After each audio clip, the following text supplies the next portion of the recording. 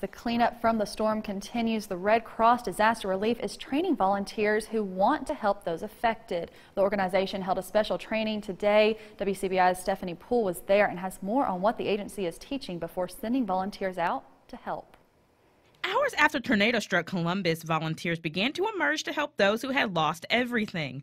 As the number of volunteers continued to increase, the Red Cross Disaster Relief wants to make sure they are properly trained. We have people that's coming in that has chainsaws, that has everything, and they'll come to these doors and get their instruction as to where they're needed. During a training support class Saturday, instructor Bob Snyder reviewed requirements for volunteering. The class also covered instructions on distributing emergency supplies, working inside shelters, and assisting with feedings. We can come up here and do 3 classes and do an overview and see if people are interested in being Red Cross volunteers, and they'll receive that course and get credit for it. Snyder says because of the urgency, he and other instructors are working quicker than usual so these volunteers can get out into the communities. Due to the emergency situation up here, we've condensed them down into maybe half the time that it normally takes so that we can get volunteers trained up and ready to go and get out in the field and do some volunteering. Saturday's class was mandatory for volunteers who want to work with the Red Cross.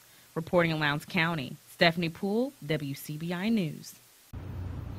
16 volunteers showed up for Red Cross training today.